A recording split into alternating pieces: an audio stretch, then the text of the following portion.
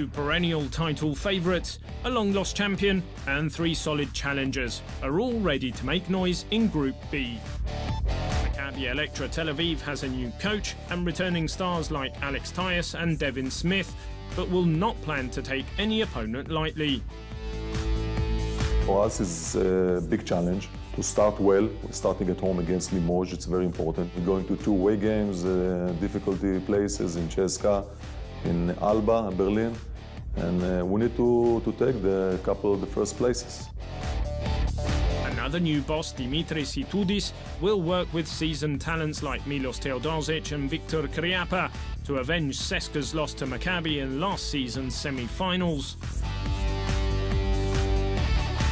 Unicaja Malaga, with the EuroLeague's all-time shot blocker Fran Vazquez, stands as the most seasoned challenger behind Maccabi and CSKA. Maccabi and CSKA, we don't need to talk about them. They are probably two teams that they can get it Final Four probably again, and there are no doubts that they're going to be first and second, second and first.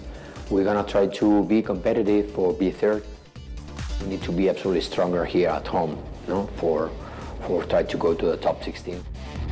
Unicaja will have its work cut out for it, however, with ambitious and well-supported opponents like Alba Berlin and Cedevita Zagreb. We have a tough group, especially with two big clubs, CSKA and Maccabi Tel Aviv. But other teams, I think we can beat them. I think we're in a tough group. I'm just excited to play against some of the best players and just try to show people what our team can do.